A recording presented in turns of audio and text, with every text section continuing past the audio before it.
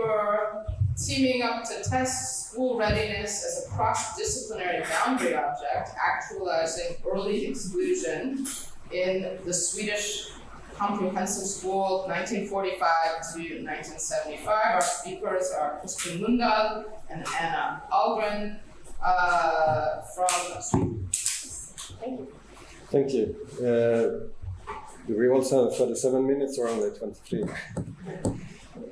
Teaming up to the test, we are both from the field of history and education, and we have been working on assessment and testing of education, and today we will present a case from Sweden on the school readiness test, which also were used in other countries. But Sweden was one of the first countries that really worked towards a comprehensive schooling system, and that is sort of in contradiction to a tract school system that was very common in Europe and still is. And the efforts constructing this comprehensive school took part mainly between 1940 and 1975, and the main idea was to introduce a late differentiation, but we will argue that actually there were methods continuing with quite an early differentiation, especially through the school readiness tests. We have been looking at different kinds of government reports, scientific statement and work, and political debates, and we have also been looking more in detail at actual school readiness tests and protocols. Theoretically, we have been using the now quite famous concepts of boundary objects by Starr and Reisner, where they describe a boundary object as an object which are both plastic enough to adapt to local needs and the constraints of several parties employing them, yet robust enough to maintain a common identity across sites. So a boundary concept, a boundary object, can be suspected to be quite ambiguous, and being ambiguous, it helps different trajectories, theoretical and practical, or professionals to work together, which would not have been possible if the concept or the object would have been very well defined within a specific scientific discipline. And this was sort of the case when our case started, the very complex tract school system with a late differentiation, with an early differentiation, where you, after 4 grades in the educational system, choose if you would follow a more theoretical path or a practical oriented path, or a longer school path or a shorter school path. And then we also have girls' school. So the idea with the comprehensive school was to simplify this, both for administrative purposes, but also for justice and equality purposes. And these are the main different school forms that were existing from the 19th century, and there are the Swedish words for them, but the two on the side, läroverk and the girls' school, flickskola, they were from children from upper class. The folk school in the middle was the most common public school, mostly for working class. The entry age in these different school forms were varied. In folk school, kids started between the age of 7 and 9. Most common was 7 years old.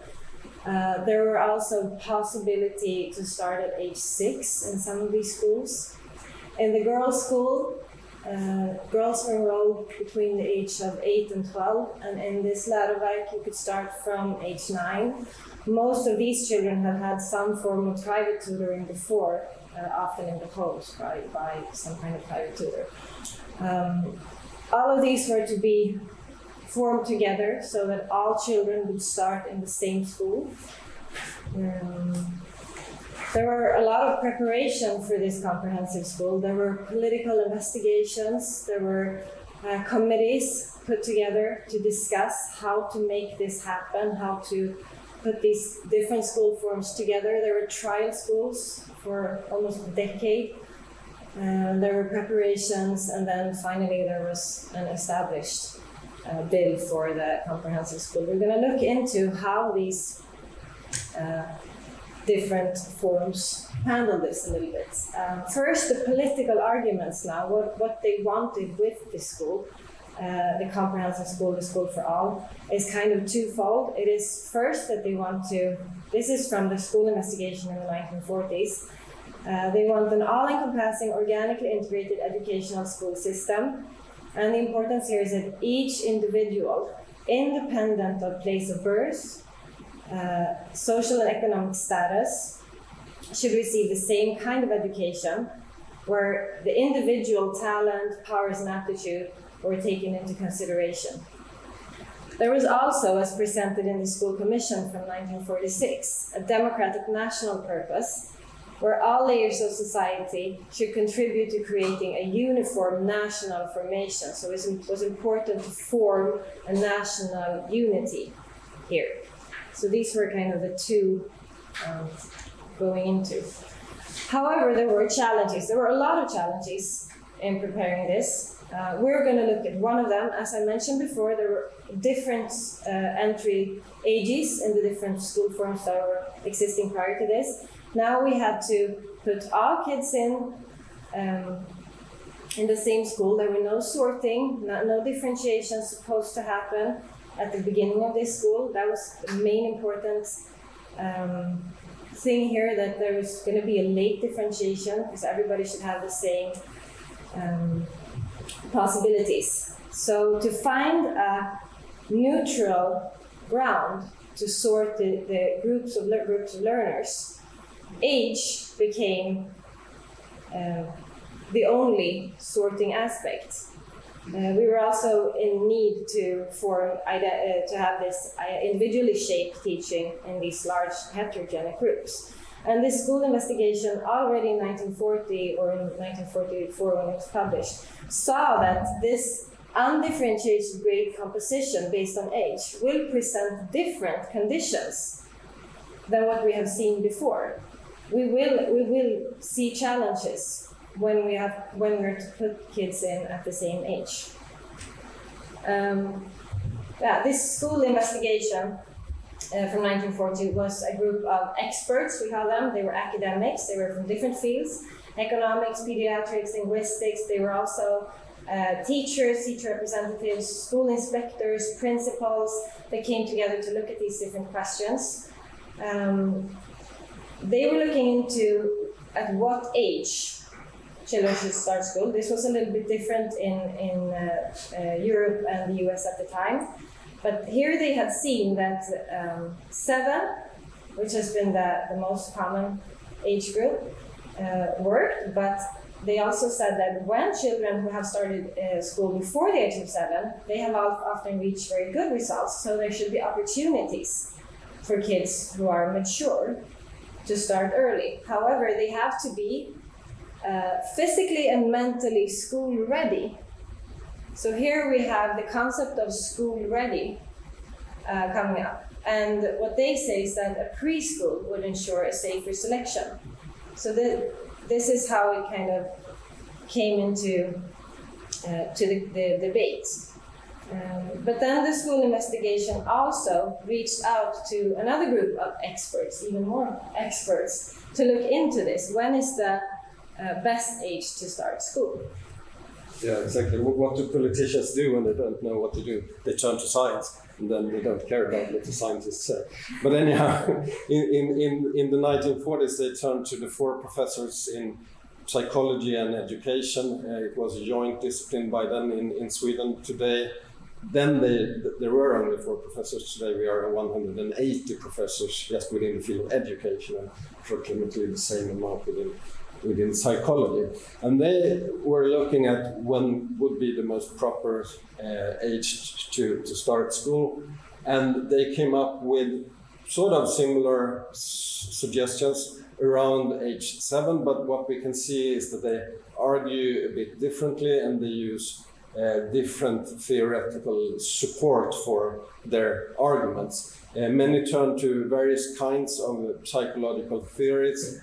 2 of them turn to Thurman and Thorndike studies in the United States, saying that, well, the average age when students started in Sweden was at this time 7.2 years old, and about 60% of the students of that age would have the proper intelligence, being the intelligence between 6.5 year and 8.9. But 20% could be considered having below the intelligence age of 6.5. But according to this first professor, they should not be stopped from starting school for social reasons. The second one argue in a similar fashion, but also add some anthropometrical research, weighing the brain and discussing sort of also the physical development of the child in relation to the intellectual development of the child. So here we have a more medical perspective coming in, and also I think 3 of them refer to Piaget and the developmental curves. So we can see actually the curves really creates also a kind of reasoning. So the curves get imprinted in their intellectual fabrication of school age in a quite obvious way. David Katz, who was a Jewish refugee from Germany, he said without any evidence that the pupils in Sweden probably mature a bit later than the pupils in Germany.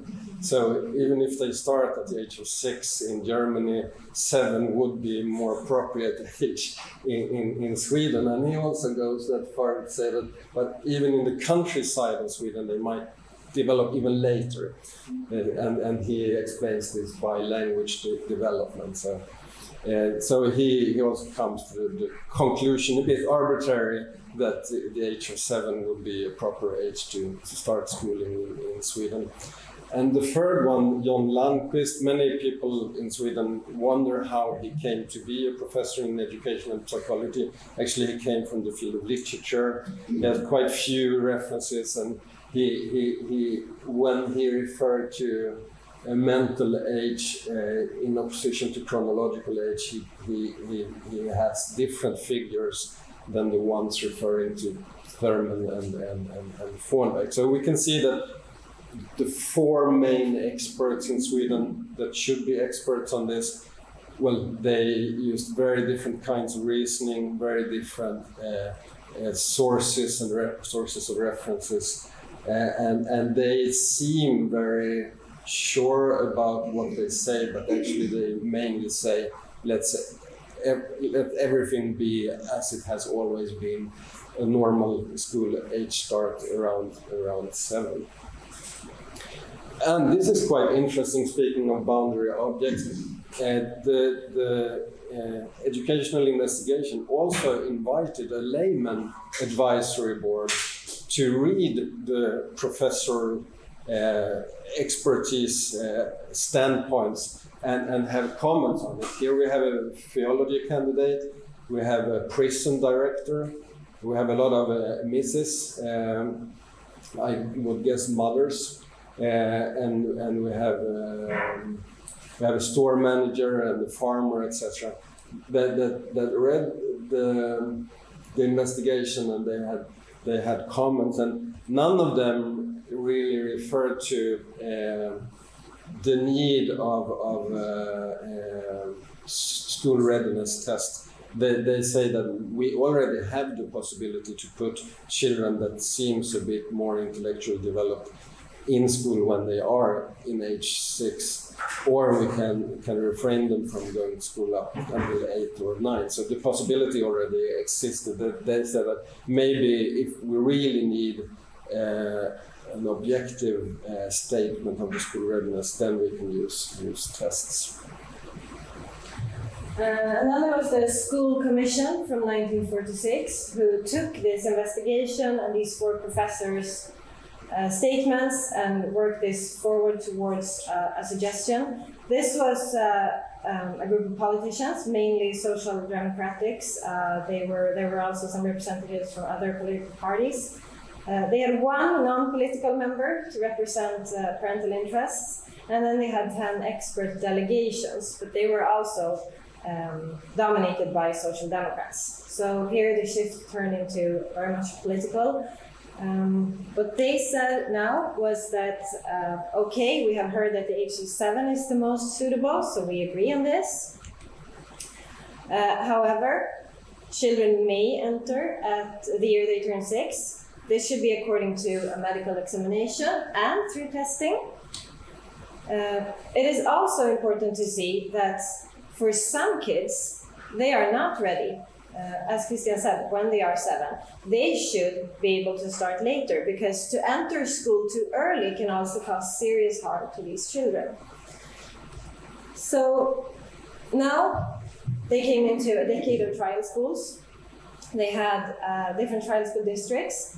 Approximately 1/3 of Swedish children started school in these trial classes. The school readiness tests came into practice, not as something as was suggested by these investigations, something to use in special situations. But in many municipalities in Sweden, all kids took these tests. And they had some school readiness classes and help classes for some of the kids who didn't pass these tests, but most of them were held back 1 year. Some of them recommended a year of preschool. Not all children went to preschool at this time. However, they were never established how to do these, how to perform these tests or what tests to use. That was, in the name of science, suggested to be open, to continue to develop and investigate these tests. They were never mandatory. In the 1957 school preparation, they were still voluntary to use, and they should not be locked into a specific ruled formal testing. They should continue to be the subject of scientific research. So the school readiness was a concept that was needed for this late differentiation that was desired with the unit school, an age-based teaching that still required some sort of sorting, because there were a lot of kids who didn't fit in this age-based teaching, and we needed neutral reasons for this diversity problems, because we couldn't, as before, blame it on other circumstances. So this concept of school readiness was built upon, as mentioned before, theories of children's cognitive development in stages, of social maturity as ability to cope outside of home and family, but also as physical traits of psychological and social maturity, influenced by the German pediatric Wilfried Seller. It was thought that there were different body types in children in which you could see if they were school ready or not, and that there was this toddler type or small child type that was, you know, when they have a little bit bigger head and shorter arms. And he said that with this body type, there were hollow areas in the body. These hollow areas made it difficult for the child to be away from his mother. So when they reached this school-ready body type with a little bit longer arms and more proportional, they were ready to be outside of the home. The school readiness tests were in this 1946 School Commission, said to be able to try for school readiness. With this, we could place the child in the correct year class, we could have guidance on individualization, and there would be possibility to start early. So the actual tests tested cognitive abilities, patterns and sorting exercises, social maturity. They were looked at how they behaved in group, and these physical aspects. There were, as I said, no standardized tests, so there were different tests. These are just a short description of 2 of these different tests to show how different they could be. They were usually called after the town they were developed in. So Kalmar is a Swedish town. This is developed by Fritz Wigforss, who was actually a mathematician to begin with. For this test, it was a very long test. It was a medical examination, 12-lesson play school where they were absorbed, individual tests, and then they had points that were calculated together. Another test, Uppsala, another Swedish town, developed by a teacher, was just done in 45 minutes, but there were one test instructor and one observer who would observe the kid during this time.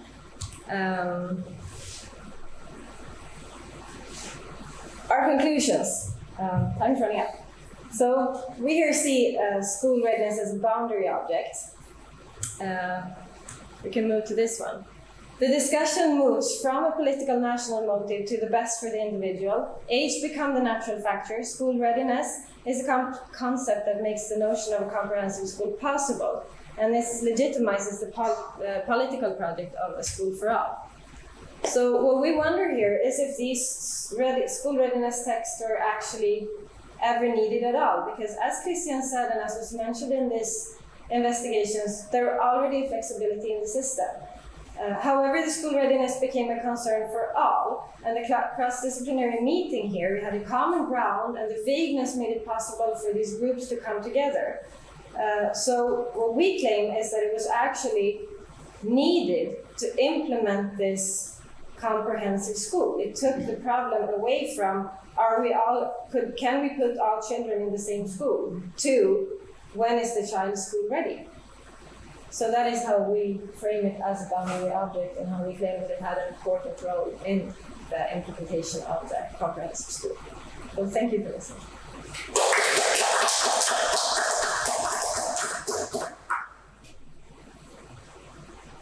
So we have 9 minutes for questions.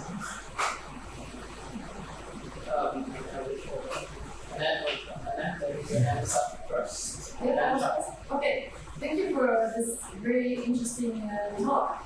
I agree with you. The concept of school readiness is a very interesting boundary object.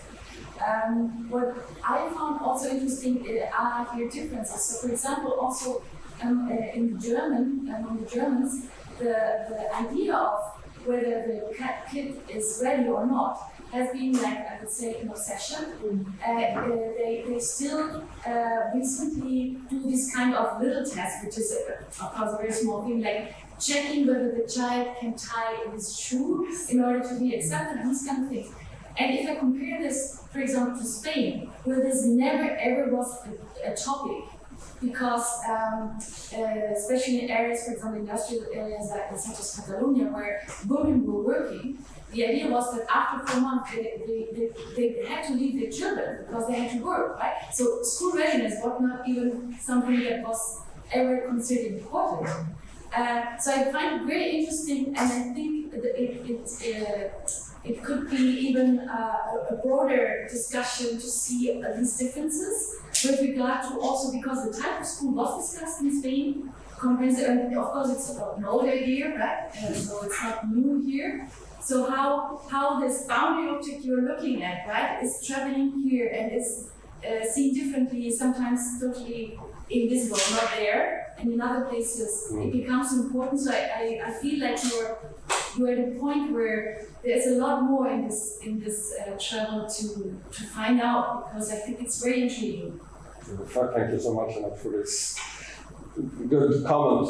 And we also noted that, well, it looks differently in other countries, and we have been talking about doing a bit of a more comparative study on this, but what we can see in the Swedish case is that it looks different, I think, between different socioeconomic contexts. For example, the middle class might have been more concerned that their brilliant children will not be challenged enough if they start too late, whereas the working class, they were afraid that their children would stay too long in education and not come out in work life and contribute to the family's economy. But this leads me to a follow-up question, because how did they deal then with the kids if they had to work? Because in Spain, I mean, they were happy that they had a place to leave the children. Because if the woman has to work, how are you doing that? I mean, this was in a time where they were also working on the establishment of the preschool simultaneously, and that was more of a concern for the working mothers. They had these kind of play schools, they would be translated into, for the kids who were not in school at this age. So they had somewhere to be, even if they were not in school, for the ones who had working mothers. Did you have a dark system already in the 50s? What? Darkness. Yes, sort of. It came into. It was not. It was not standardized or driven by like at this point, but they started to come up, and it was also in these investigations we didn't focus so much on that, but it was also mentioned that would be more suitable than the school readiness test, to have a preschool for all instead, to prepare for school. And then what happened after this is they actually had these school readiness tests in practice up until as late as already, I mean, in the 70s. There were groups or areas where all kids were still tested, and in the 80s, some kids where they were unsure. But then they took them away completely, saying that it was actually dangerous to test the kids at school entry, and they would instead have a whole, like almost month of very detailed teaching in the beginning of the school to replace this. But then there was talks of lowering the age to 6 with a preschool class that should be like a bridge between preschool and school. And then that was first voluntarily and then became mandatory. And now we have that. So now children start obligatory at age 6, but in this preschool class. But now they want to make that grade 1. So they actually want to slowly lower the age, even though we have kind of built up for years. And what we also see here is a several hundred-year argumentation between the gardener principle and the forest keeper principle, as Bauman expresses, where the gardener uses modern, straightforward measurements, ideals to make sure that no plants get higher than the other, whereas the forest keeper takes his or her time and wait. And from the parents and from the educational point of view, a preschool or a kindergarten was a better solution, where you could see more in a natural way how the child matured. And against that came the modern psychology and medicine, doing more metrical observations using the test. So you can see that sort of eternal debate underneath of this school readiness discussion and its relation to preschool. Yeah, fascinating talk. I first had a little comment based on what Anna was saying. It's actually very interesting to look later for national differences. Like in our case in Hungary, the comprehensive school system, 8-year school, was introduced through political moves of equalization of opportunity in the late 40s. And the whole issue of school maturity was only raised about 20 years later, in the late 60s. So it was first a genuine political movement. And my question is, in this 15-year discussion about school maturity in Sweden, was the issue of possible girl and boy differences ever raised? I know it's a big issue, especially in adolescence and so on, but was it raised in these discussions? Here it was not. Here age was seen as a neutral ground, so it was to move away from social class, democratic, and gender as a ground for sorting. So here there were not talks of any differences, although it was seen in the statistics, but that was not really taken into consideration until later. And did you have in big cities gender separation of schools? Not this. No. Before this. In Hungary, it was true until the late 50s, that in big cities, boys and girls were in different schools, even in elementary schools. That's 62. We had girls. 62, yeah. Some of the girls' schools that were before, they continued, but they were not allowed to say no to boys, so they had to. So boys were allowed, but they were still called girls' schools, but they were still part of this curriculum for the unit school, and then they were. Yeah, most went to mixed schools, but there were also girls' schools up until 1950s. My mother, born 1940, she attended a girls' school, but she was sort of one of the. And boys were allowed. Boys were allowed. Even though they were not so common.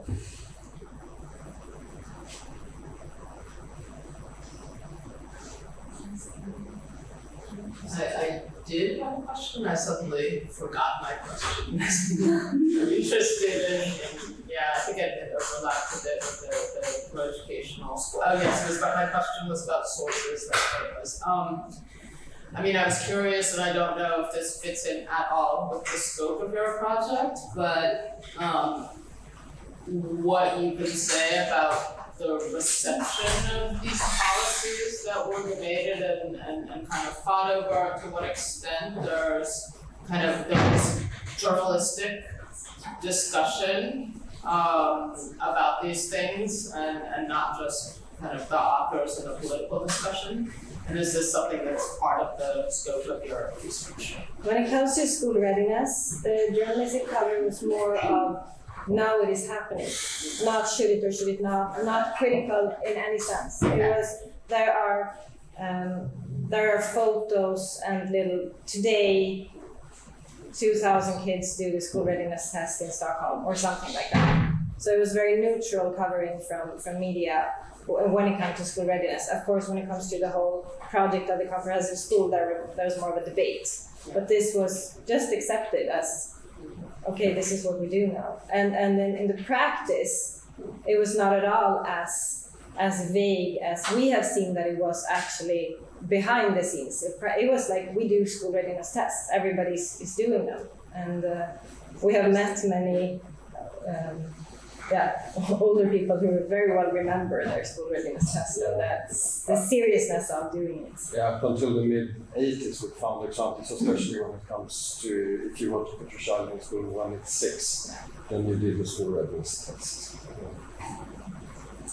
There's one more question, I think you have. One more question quickly, and then... Yeah. I was fascinated by the inclusion of these kind of, let's say, laymen in the committees and having, and then I hear, if I understand correctly, the point is a bit that they said, okay, well, this metric version is not so necessary.